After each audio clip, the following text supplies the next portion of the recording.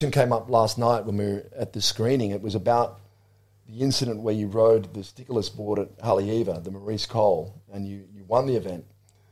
Now, that was often viewed as kind of an anti-corporate statement, but what's the real story behind what happened there?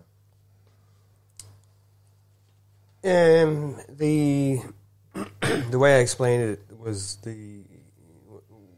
which is true, is that my board showed up at the beach right before my heat, and I didn't have stickers, and I would have drawn them on my board quickly, but I just went out and surfed, and I got through that heat, and then the stickers came on, and I just didn't put them on, whatever, just thinking, well, I'm just going to leave it like that, that probably doesn't matter, but it did matter, and of course, it was the contract that I signed where I was, supposed to put those stickers on, and I read the contract. I knew what was in the contract, and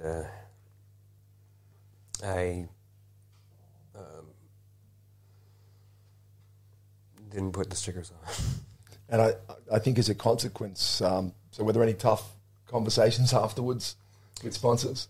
Yeah, there was, I lost my sponsorship with OP, and so yeah, there was for whatever statement, I guess there's a price to pay.